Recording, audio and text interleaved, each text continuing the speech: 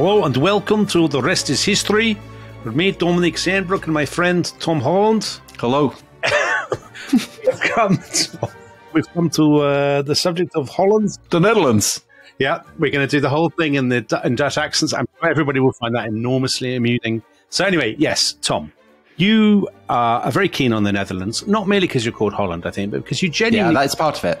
You like the history, don't you, of the Dutch Republic? And I do. And actually, the book that got me interested in it, I'm sure like so many people, is Simon Sharma's The Embarrassment of Riches, which was his first great book, came out late 80s. I think I read it at university. Yeah. A brilliant portrait of the Dutch Republic in its golden age. Mm-hmm. And I've read and reread it. And I always remember there's a particular sequence about the significance of housework. Right. To the Dutch in their golden age. Such a glamorous subject, Tom. It is a glamorous. Well, it's a very, very interesting subject. I think I know that you disagree about this, don't you? You're skeptical, but the subject of today's Dutch-themed episode is the Maid of Holland, the Hollandse Maagd. I hope that my pronunciation there was right. Yeah. And the Maid of Holland emerges in the late 16th century as basically the most potent symbol of the Dutch Republic. And so I thought it would be interesting to ask, who is she? Yeah. Why? What are the symbolic resonances? And I know you're skeptical, but I'm going to try and convince you that this is actually a fascinating topic. To start with, explain. So we are in what, the 17th century? No, we are a little bit earlier. We're in the late 16th century. This is the Dutch revolt against the Spanish. Yeah. And this is the kind of the northern part of the lowlands. People remember that episode we did on Burgundy with Bart van Loo, that these cities, these kind of city-states, which today would embrace the Netherlands and Belgium, that they had their golden age under the Dukes of Burgundy. They then become part of the Habsburg inheritance. And so in the 1560s, the northern part of the Netherlands, what will become the Dutch Republic, is becoming ever more Protestant, and specifically Calvinist. And therefore, that gives a religious dimension to the resentment that they feel about their distant Spanish overlord, Philip II. Yeah. And from the mid-1560s onward, you get this process of of revolt and rebellion until in 1588, the Dutch Republic is officially proclaimed. And English listeners, of course, 1588 is the year of the Spanish Armada. And people remember that the whole point of the Spanish Armada is that it's going to sail up to the lowlands and take on the Spanish armies that are there. And the reason that there are Spanish armies in the lowlands is because they are busy fighting the rebellious Dutch. And 15 years before the official proclamation of the Dutch Republic, the rebels had issued a medal that had the two words libertas, so freedom, and patria, fatherland, motherland, stamped on it. And the emblem on this medal was a maiden wearing a hat, seated within a garden with a fence around it.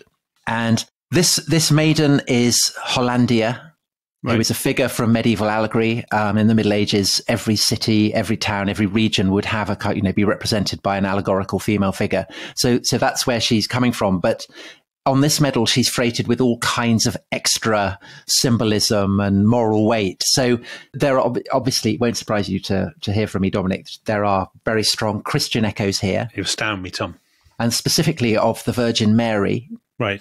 So this is a Protestant revolt. So the kind of the Mariolatry of the Middle Ages is something that's been parked by the Dutch rebels.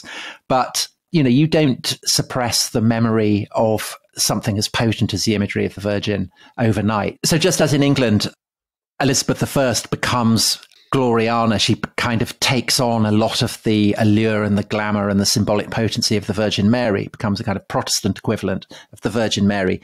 So with this medal, this image of the Maid of Holland, the idea of the garden that can't be broken into in the Middle Ages, this serves as an emblem of Mary's virginity. And so at a time when the Dutch rebels are trying to create a kind of impregnable border between them and the Spanish armies. And also, of course, because their towns and their fields have been redeemed from the North Sea by dikes. Right. The idea of a kind of unbreachable wall is very, very potent in the Dutch imagination.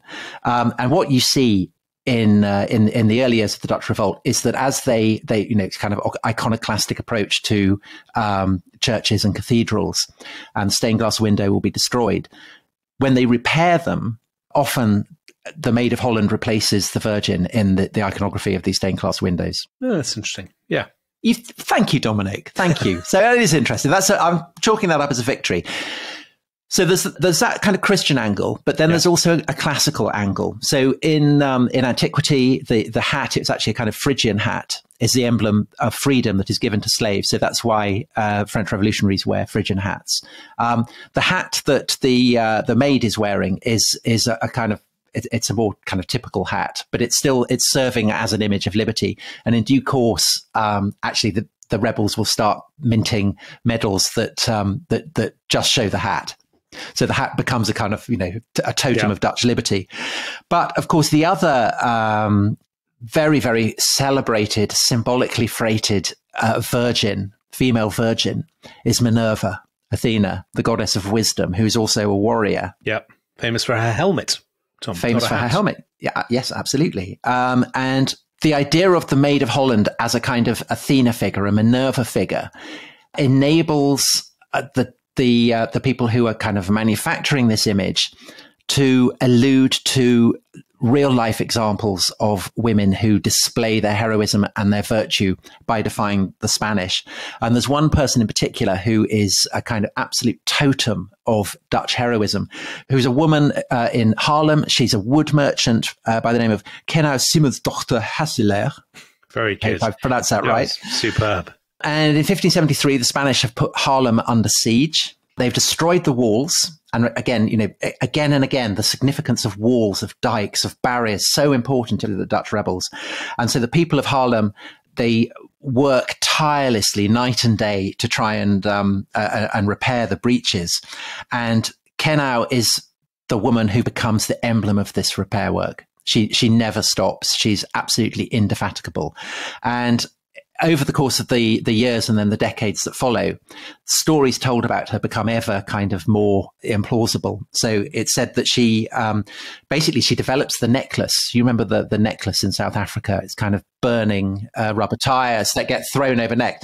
So this is what she's doing. She's throwing wreaths of tar over the necks of the Spanish soldiers. This is her signature. Yeah, her signature way of killing them. By the 17th century, you're getting prints showing her as a full-blown warrior. She's holding a pike. She has a sword. She has a pistol. So actually the comparison is Joan of Arc, surely. I mean, that's the obvious antecedent, isn't it? Kind of, except that Kenau is actually, she's not a maid. So she's a middle-aged woman. She's kind of 40. Right. And there's a painting of her in the Rijksmuseum where she's painted without any kind of hint of idealization. She's the kind of woman you would see, in a shop or whatever. But she's got all her weapons, and I think it's the contrast between the fact that she looks like an absolutely conventional, ordinary, middle-aged woman, and the fact that she's kind of bristling with pistols and all kinds of things. Yeah. And it has this inscription: "See here a woman called Kenau, brave as a man, who in that time gallantly fought the Spanish tyrant." So this is hurrah. Yeah. And by the 19th century, the stories are being told that she's leading a band of 300 female warriors. So again, a kind of classical echo, perhaps, of the Spartans at Thermopylae. And there are other stories too of women defying the Spaniards. And basically, the Maid of Holland is reminding the Dutch of this tradition of heroic women.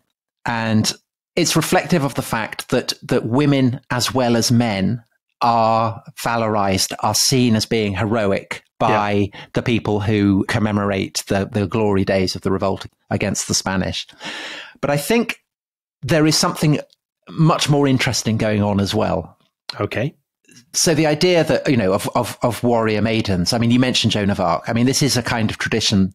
It's an unusual tradition, but it's not an unheard of tradition. Yeah. But I think there is something about the Maid of Holland that is absolutely distinctive, completely distinctive, and so interesting about the character of the Dutch Republic and of its civilization in the Golden Age. And I think we should take a break here. And then when I come back, we will. When you come back? No, when we come back. I'm coming back too. Yeah. Sorry. Did I just say me? I said when I come back. Okay. Well, I'm so in the zone, Dominic, that I'm afraid I blanked you out. When we come back, we will explore what it is that makes the figure of the Maid of Holland so culturally distinctive. Jolly good.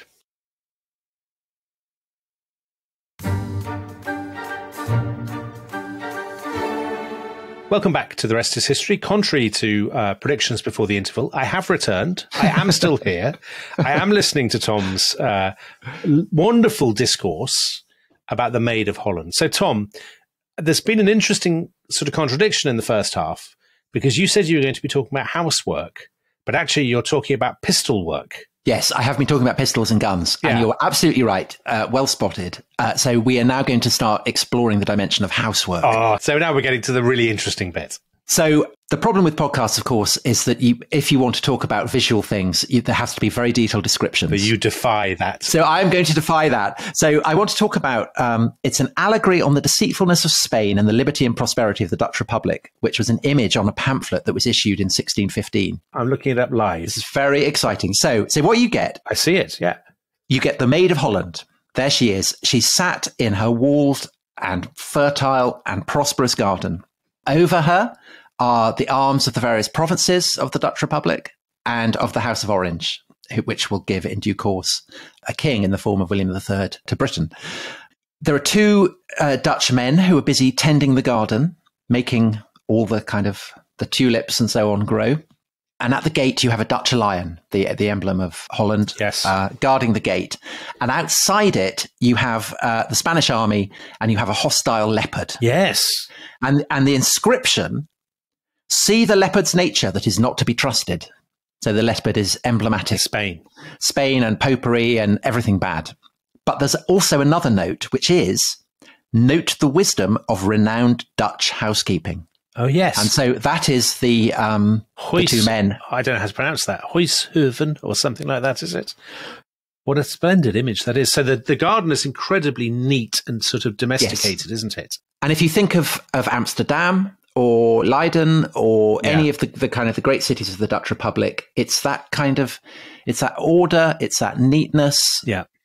And that is what is being symbolically represented with a pyramid within in the center, garden. Interestingly. You can't go wrong with a pyramid. So note the wisdom of renowned Dutch housekeeping. What does housekeeping mean? Well, there are various levels. So there is the making of houses, of gardens, of cities, because, the Netherlands is redeemed from mud. It was all kind of mud and bog and water. Yeah. And so, the walls of the gardens are basically the dikes that keep the sea at bay. But there's also, of course, the sense of housekeeping that stereotypically women do. And again, it's about mud. It's about keeping the filth at bay. And it's the way in which, for the Dutch, the house and the cleanliness of the house becomes emblematic of what their republic is all about.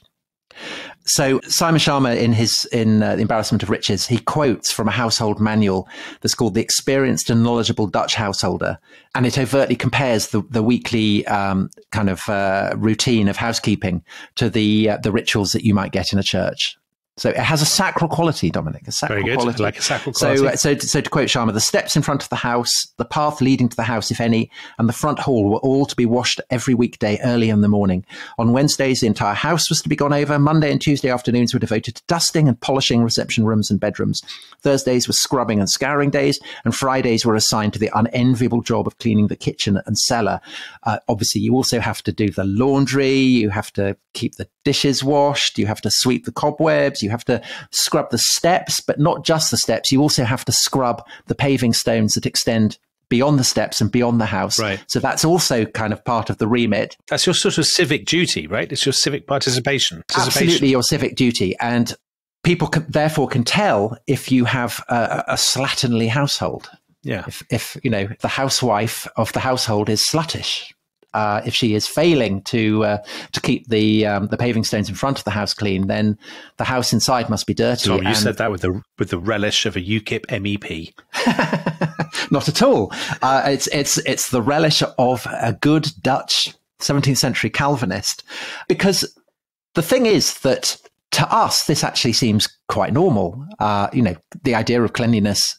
Yeah, we talked about this in the context of the Royal Navy.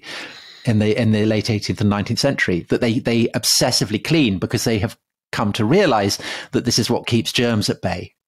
But in the 17th century, the idea that you keep not just your house clean, but you keep the streets clean seems to visitors to the Dutch Republic the absolute height of, kind of insane. I mean, they find it weird. And so English visitors say, who go there, they find it very, very peculiar that you can't spit. You know, if you go into a house and you don't take your shoes off, the maid will come and basically kind of rough you up and pull your shoes off by force and put your feet into a pair of slippers. So one English traveller describes the Dutch as perfect slaves to cleanliness. You know, they see it as being very, very peculiar. And for the Dutch, this is a totem of what makes them distinctive. So when they portray the Maid of Holland, they may sometimes show her with a spear, but they will also just as probably show her with a mop, because the wall around the garden is the same as the wall around a house and the wall around the Dutch Republic. And that idea of keeping something intact, keeping it clean, keeping it ordered, it operates right the way from the individual household, right the way to the whole fabric of the Republic. And essentially what is being cleaned is the dirt of foreign intervention, of popery, of laziness, and therefore the cleanliness of a house becomes emblematic of the way that the Dutch have been chosen by God for a kind of providential role in his plan. Right. So it's a very kind of Calvinist take. You know, the Calvinism has at its idea that there is an elect, that God chooses who will be redeemed and who weren't. And so the clean house becomes the emblem of redemption, basically. Yeah.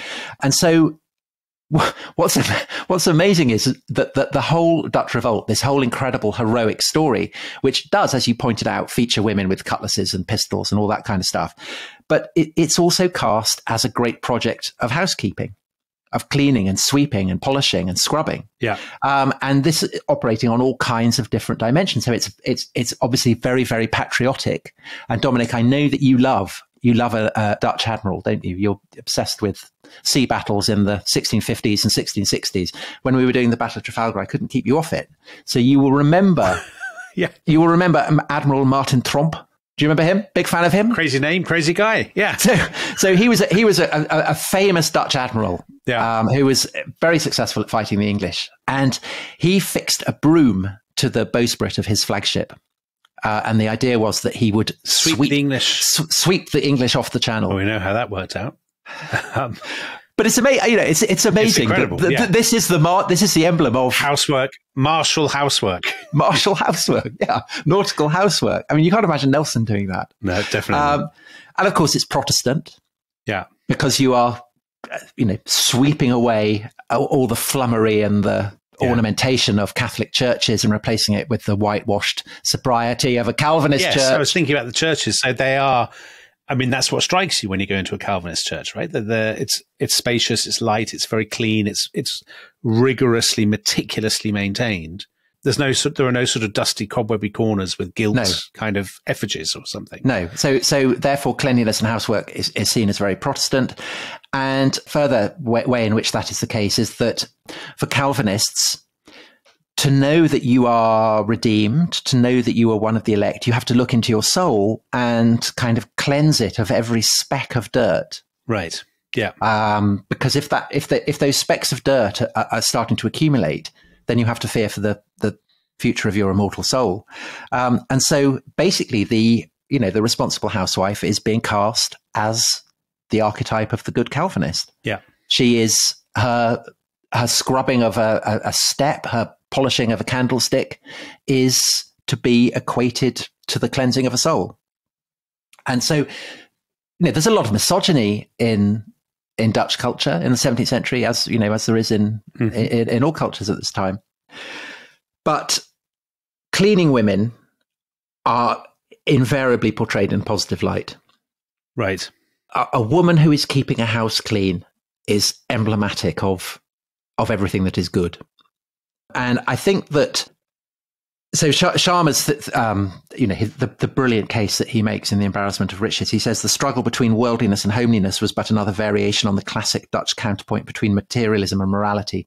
So it's this idea that on the one hand, Dutch culture in the 17th century is precociously materialist. This is where capitalism is being stress tested for the first time. You have merchants who are kind of going out beyond the enclosing wall of the Dutch Republic, out into the world, off to the Indies, whatever, bringing back spices and enabling individual households in, say, Amsterdam or Leiden or whatever, to become rich in a way that individual households had never been rich before. This is the first great bourgeois state, if you want to put it like that. But this obviously spells danger because wealth can be corrupting. But if you clean it, if you scrub it, then you are keeping that risk at bay. So the idea that you can simultaneously be rich and virtuous requires this idealization of housework. Yeah. And that's why in Dutch art in this period, famously, it's so domestic.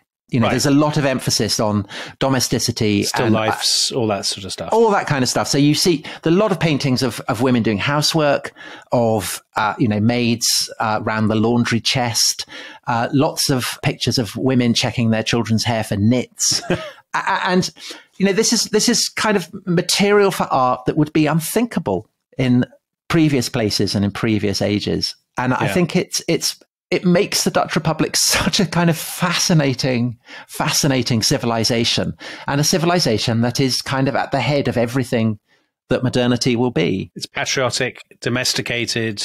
It's all about privacy, individualism. Yeah, because if you think about it, the English are coming over and they're kind of dirty and smelly and spitting, and they've got their dirty boots. But basically what the Dutch are doing in the 17th century is what the British will do in the 19th century with their idealization of the home. Very similar ways that the British Empire will be profiting from the riches that are being brought in from the outside world, just as the Dutch do in the 17th century. And likewise, a way of kind of domesticating this is to make a fetish of housework, of house cleaning, of the feminine character of the house. So I think it is. I hope I've convinced you that you have convinced me. I mean, the idea of the Dutch maid is still. So I googled Dutch maid earlier, and so this is like when you had your laptop on the when I was watching Adam Curtis's program about Russia in the 1990s. Yeah. So what comes up with Dutch maid? I haven't actually. Well, what comes up with Dutch maid, you'll be pleased to hear, is not a kind of erotic niche. It is. It's a sort of the brand, particularly in America, actually, Tom. The images of Dutch maids that are pretty. They recur again and again. So there are Dutch maid cigars. There's a company in Tennessee, that makes pies, Dutch made pies. I mean, I'm giving them free advertising. They make all kinds of fried pies. They say, I don't know. I don't know. I'm not sure about that. You're not sure the Dutch would approve of that. But this idea of the Dutch maid is always very primly turned out. The little kind of bonnet. Yeah. Little apron, clean apron. Yeah, with clogs. Tulips on it, wearing clogs. And I suppose it does, even now, it captures there's a kind of innocence, a neatness, an earnestness to it. Yeah. Which I suppose you would say absolutely captures that spirit of... And a healthiness, I think. Yeah, healthiness. And when would you say the heyday of the Dutch maid ends then? Or does it never end? I think it endures as an emblem of the Dutch Republic, and then the various iterations of what becomes the Netherlands. I think it's still, as you say, it still has a certain potency. But the Dutch Golden Age peters out when? Late 17th century? Yes, yeah. And I suppose it's Louis XIV. Right. And that's the point at which the art, when we think about Dutch art, we think of early 17th century, don't we, I suppose? Yeah, so it becomes increasingly kind of under the shadow of French militarism and British naval power. But, it blazes a path, and that is absolutely part of what makes the Dutch Republic fascinating. But it's also the fact, it's so distinctive and brilliant a culture in its own right. Yeah. And we will definitely come back to the Dutch Republic. I know we've been saying that a lot, but this is the first dipping of the toe into the subject. Exactly. And if I was to go now, Tom, to Amsterdam and to ask for a Dutch maid, do you think I'd, well, hopefully we may end up going to Amsterdam. Perhaps that would be a brilliant place for a Rest is History walking tour, wouldn't it? Yeah, we could try that out, couldn't we? Yes, you can try that out. No, you suggested it. You suggested it. But for now, I think that's enough. So thanks very much for listening. That was splendid. And yes, that's inspired me to go and hoover my house or some such. So on that get Catherine to do it for you. I think exactly. it's proper Dutch behaviour. We'll see you next time. Bye-bye. Bye-bye.